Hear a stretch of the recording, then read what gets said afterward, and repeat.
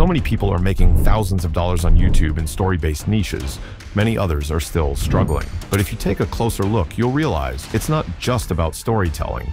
It's about the art of crafting a video. There are a few crucial elements behind a successful video, but one thing that can act like a rocket ship on your YouTube journey is editing. What if I told you that you could create high-quality content using a tool that most people overlook just because it's so simple to use? Well, what I'm about to show you might change how you see things, because if you understand the basics of editing, nothing can stop you. Now let's make our documentary-style video using CapCut. Just take a quick look at some channels like Magnates Media, and you'll notice something. Every creator has their own style. At first glance, it might seem like they're using pro tools like After Effects or even Blender to create those videos. But if you check their older content, many of those videos still got millions of views, and most of them could have been made using simpler apps. Let me put this in a poetic way. Every creator has their own rhythm, like a song you hear and instantly recognize as your favorite artist's work. There are certain elements in that music, a combination of notes, a specific chord that make it theirs, a signature that belongs only to them. And if someone else tries to copy it, it just doesn't feel authentic. If you think about it, you'll realize that finding your rhythm is something many creators and editors struggle with. But how can everyone develop their own unique style when it's supposed to be like a fingerprint? Isn't that hard? Yes, it is. And it may take time. But here's the good news. I'm going to show you some elements and techniques that will help you visualize your style and combine it with your ideas. Nothing complicated, simple, yet very effective. So first, let's talk about lighting. Any kind of it.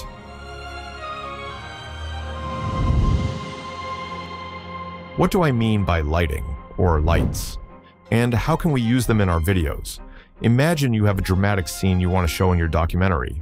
A static image that you uploaded into CapCut.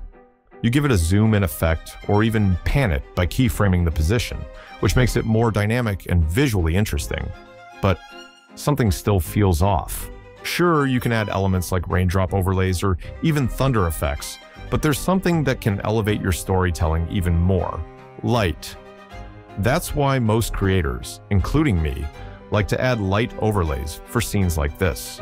By simply changing the blend mode to screen or overlay, you can add a subtle glimmer of light that makes the scene feel alive. Or maybe you want a smooth transition between cuts without interrupting the flow. What if we use light leaks, those bright, glowing flashes, and time the cut when the entire light covers the screen? It's a trick creators like Isaac use all the time. And here's another cool idea. Say you have an element in your scene, like a sword, and you want it to shine. This is where light rays come in. While I've already talked about light sweep in another video, you can keep experimenting with lights. You can even fake a light source. For example, import a yellow or white background onto your timeline, place it on top of your scene, mask it so it only covers a corner, then feather it to make it soft. You can even tweak the blend mode so it naturally merges with your scene. These are all simple yet powerful tricks in CapCut that can instantly make your video more eye-catching and cinematic. But what else? Wouldn't a light overlay help you create a unique editing style? How can you truly be creative? We're stepping into a part of this tutorial that I've personally developed for beginner editors. Techniques that can give you the most dynamic, story-driven scenes for narrative or story-based niches. But before we dive deeper into the tutorial, what if I tell you from now on, you can turn your idea into a business with just a few clicks? How? Let me introduce you to hosting your horizons. Imagine having an idea for a profitable website, or maybe you want to create a landing page for your business, and all you have to do is give a couple of prompts, or even choose from pre-made ones, to get ready to use templates that you can edit however you want. It turns your idea into a website without writing a single line of code. And it's not just that. You can find many services within Hosting or Horizon. After creating your website, you can connect it to a domain, purchase hosting, and link it to an email system. It takes literally 15 minutes to build a full website and start selling your idea or product right away. Want to try this cool tool? Well, I've got a surprise. Use my code DaVinci to get 10% discount on your first month. Oh, and did I mention they've got a 30-day money-back guarantee? I've dropped the link in the comment section, so go ahead and bring your idea to life right now. Now, it's very simple. We use the 3-layer rule, which gives your scene depth, and because you can animate each element separately, it becomes much more dynamic. For each scene, we need a ground, a sky, and another element like a figure. We can keep adding more elements to these layers to enhance the depth and storytelling. Then we can replace the static sky with a real sky clip and add overlay elements like fire sparks, light, or in my case, maybe castles. Finally, with some color grading and final touches, you get a scene like this, without even animating any element. Let's try again. As for this scene, we need a background as our base layer, 2 portraits as middle layers, and a desk as the 3rd layer. We also add a fire overlay to bring more dynamism to the scene. Let's start by adding the background to the timeline.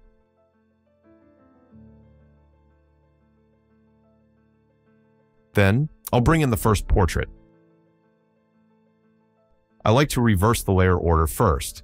That's just my personal workflow. Scale it up slightly and place it where you want on the screen. Next, add the second portrait and position both images however you like.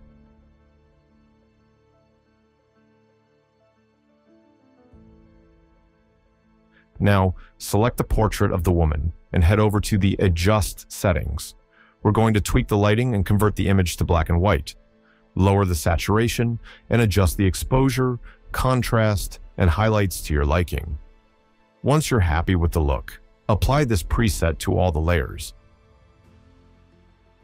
But we don't want the background to be affected by these changes. So select the background layer, go back to Adjust, and simply hit the Reset button.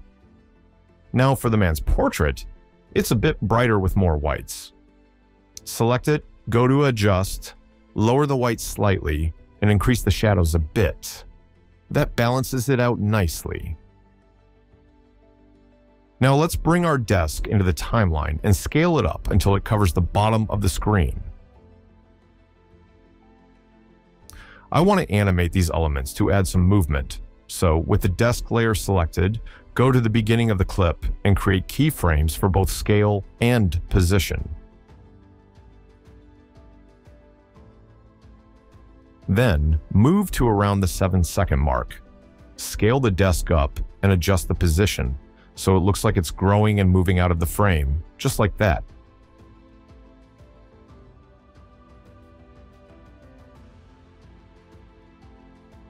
Now open the keyframe animation panel. Select both scale keyframes, and from the curve presets, choose Cubic In. We're going to use the same Cubic In preset for the position keyframes as well.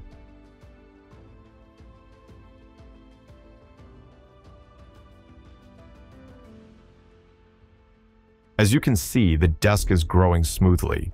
Now, let's animate the woman layer. Go to the beginning of the clip. I want to create a manual fade-in effect. You can always use the built-in animations, but I'm doing it manually here to show you how it works. Go to the blend section and set the opacity to 0%. Then, at around the 2-second mark, bring the opacity back to 100%. Next, let's add some movement. Still at the beginning of the clip, create a position keyframe and move the woman downward slightly. Then, at around the 7-second mark, move her back up to her original position and set another keyframe. Now, open the keyframe animation panel. Select both position keyframes and choose the quad in preset from the curve options. Then close the animation panel. Now, just where the woman's layer has keyframes, I'm going to add markers so I know exactly where to place the keyframes for the man layer as well. Next, select the man layer and apply the same fade-in effect. Set the opacity to 0% at the beginning, then bring it back to 100% around the 2-second mark. Once that's done, let's add movement. At the beginning of the clip, create position and scale keyframes for the man. Move him slightly down and scale him down a bit.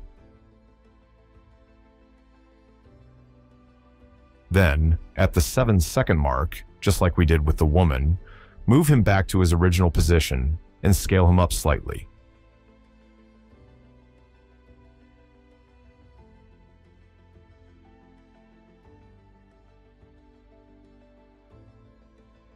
Now it's time to ease those keyframes. Open the keyframe animation panel and select both scale keyframes. From the curve presets, choose quad in. Do the same for the position keyframes to keep the motion consistent and smooth. Okay, we already did the hard part. Now let's add our fire overlay into the timeline. Change its blend mode to screen.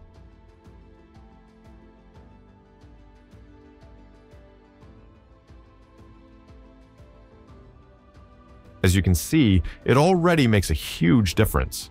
Everything is moving separately, which is exactly what we wanted. But let's take it a step further. Select all the layers, right-click, and choose Make Compound Clip. I want to animate the entire scene as well. So at the beginning of the clip, I'll add scale and position keyframes. Then, around the 7-second mark, I'll zoom in, scale it up, and position the portraits in the center of the screen, just like this.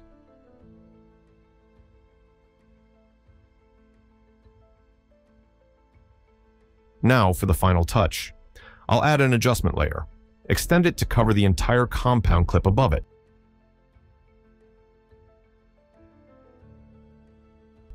Then go into Adjust settings. We'll tweak the lighting a bit, but the main reason we're doing this is to adjust the color wheel.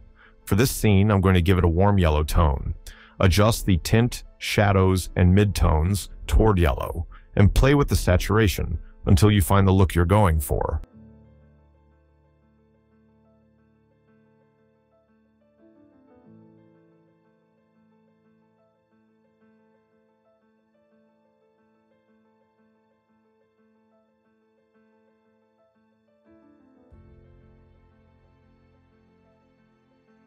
After you're done adjusting your color wheel tones, let's go back to basics. At the bottom of the menu, slightly increase the vignette. Then adjust the particles, clarity, and sharpen settings. And that's our final scene. Now imagine creating an entire video with the same structure. Simple, yet incredibly professional. You can easily produce high-quality, pro-looking edits using CapCut or other beginner-friendly apps that people love to watch. Plus, I've added all the assets I used in this video in a link in the description, so you can download them and recreate the scene as you follow along.